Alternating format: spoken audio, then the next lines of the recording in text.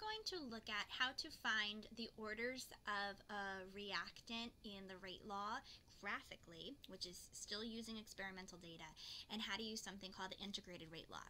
Now, if you want to see more in depth about how an integrated rate law is derived, you can take time to look at your textbook or something like that. I don't really find that super important in this chapter, so I'm just going to talk about the significance of the integrated rate laws. So for a zero order reaction, here's the integrated rate law, and really the importance of this is that this fits the y equals mx plus b form. So essentially, if you have a zero order reaction, when you plot the data of concentration at a certain time on your y-axis, and you plot that versus time on your x-axis, you should get a straight line if the reaction is zero order with respect to reactant A. If it's not zero order, then it won't fit this integrated rate law, so you're not going to get a linear or straight line. The slope of the line would give you negative k, and the y-intercept would give you the concentration at time 0, which makes sense if you're graphing concentration over time.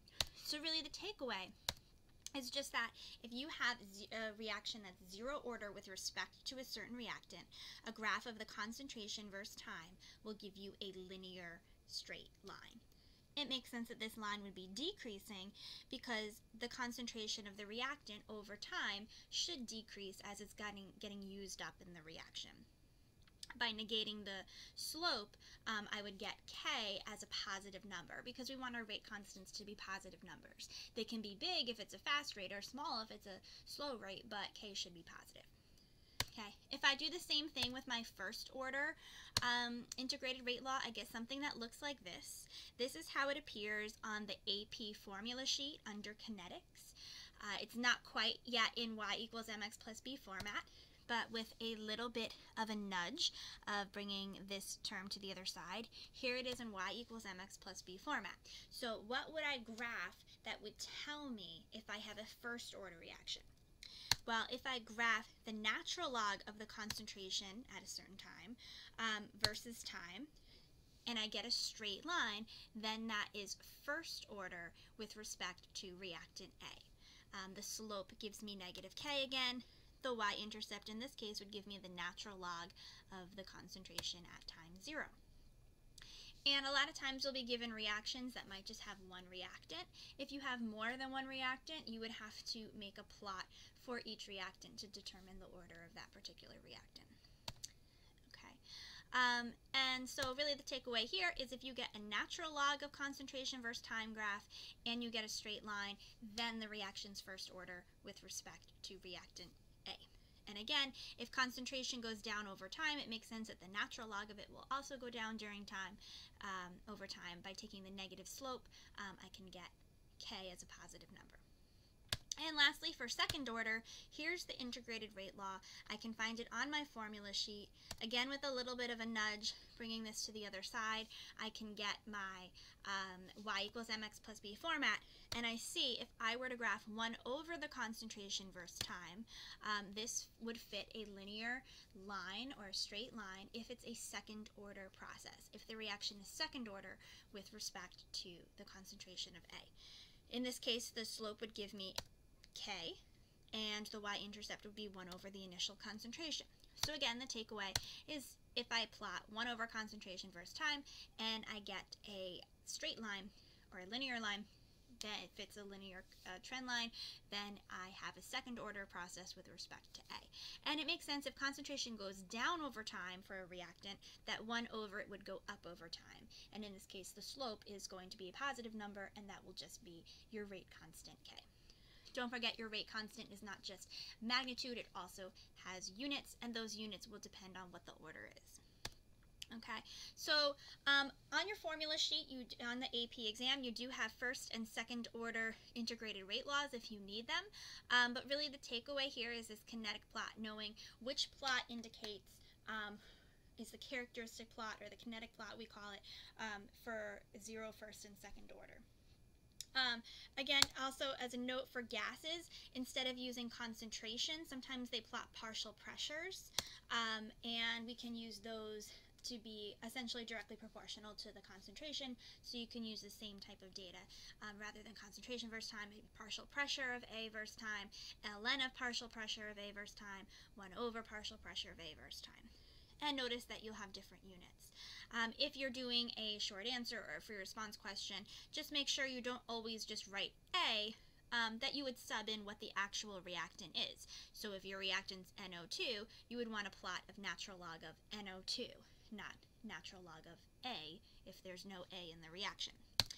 So what might you see? You could see graphs made, and here's a graph of concentration versus time for a given reactant, then natural log versus time, and 1 over concentration versus time. And what is the order of this reaction?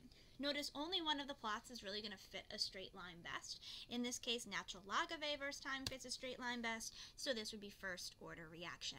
And from this characteristic plot of first order, I can also find the slope, and that would give me the rate constant. Okay, here's a different set. Okay, where's my straight line? Here it is, concentration versus time is a straight line, so this would be a 0 order reaction. Okay, here's those 3 characteristic plots, and notice this data best fits 1 over A versus time, which is a characteristic plot for second order. So it's a really easy way of graphically determining what is your order of reaction order with respect to a certain reactant. Okay. And as I said, for gases, sometimes rather than concentration versus time, you might see pressure versus time and natural log of pressure versus time, and you can still use the same technique. So, okay, here's natural log versus time. That's my straight line, so it's going to be first order. And then if they ask me for the rate constant, I can just essentially pick 2 points that fall on my best fit curve, and find the rise over run. In this case, okay, my rise is going 5 to 4, my run is going 0 to 20,000, and I get, as my slope, it's a negative slope, we'll change it to be positive, I get 5 times 10 to the negative 5th. And then don't forget, I need units for the rate constant. If this is first order, then my units should be s to the minus 1 power. And if you need help figuring out what those units should be, you can see one of my other videos about finding the rate law with experimental data. The last thing you might be asked to do is use the integrated rate law to solve for a given problem. And these are actually pretty simple to do. It's just that a lot of people forget that these integrated rate laws exist, and they are in your formula sheet, on your AP formula sheet for first and second order. They don't list 0 order, so presumably you would not have to, you wouldn't be getting a 0 order problem. So if I look at this, it says consider the first order decomposition of N2O5, and it gives me the rate constant K, gives me a reaction, and it tells me if the initial concentration of N2O5 is 0.2 molar, what's the concentration of N2O5 after 6 minutes. And if I go to my formula sheet, I can find the first order integrated rate law, which looks like this. I don't have to memorize it, it's right there for me. It's just that a lot of people forget it exists. And I can plug into this. If I know all but one variable in this equation, I can solve for what's missing. So if I know the concentration at a certain time initially, and I know the time, I can solve for K. Or missing any other variable, I can solve for it. So for A, essentially they want to know the concentration of N2O5 after 6 minutes. Once I find my integrated rate law, I like to sub in for A whatever the reaction is first order with respect to. So it tells me first order with respect to N2O5, and this will just help me ensure that I'm using concentrations of N2O5. The reason why I do this is sometimes they change it up. And rather than giving you concentrations of N2O5, they might give you concentrations of something else in the reaction, and then I might have to use stoichiometry to turn it into N2O5. So in this case, there's no tricks here. They give me the initial concentration of N2O5, that would go here. They give me the time is 6 minutes, that would go for T. They give me the rate constant K, 0.35 minutes to the minus 1, and I can solve for the concentration of N2O5 after 6 minutes. So if I plug in, I'll notice that units of minutes cancel out. Okay, I'll get left with something like this, And if I'm trying to isolate or get rid of a natural log, it's going to be similar to regular logs. Logs are base, log log is base 10, ln is base e.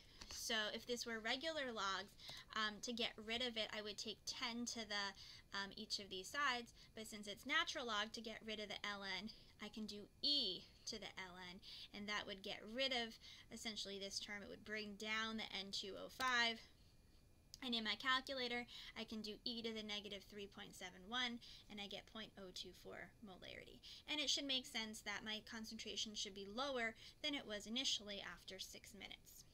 You can do this integrated rate law. You can use that for any radioactive decay problem as well. You don't have to go through using any other type of decay equation. You can plug in right here because radioactive decay is first order. If you know a concentration, initial and final, you can solve for the time that went through, as long as you know the rate constant, so on and so forth. So you can use this.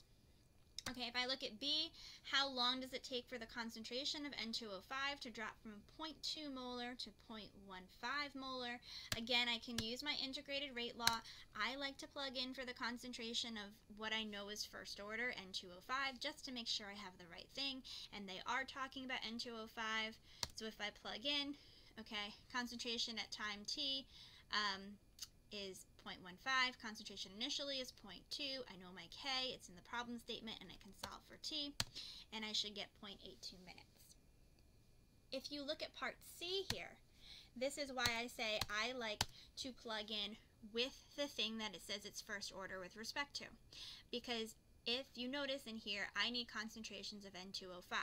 They give me the initial concentration of N2O5, but then they want to know how long it takes for the concentration of NO2 to reach 2 molar. The reaction's not first order with respect to NO2. First of all, it's not even a reactant, it's a product.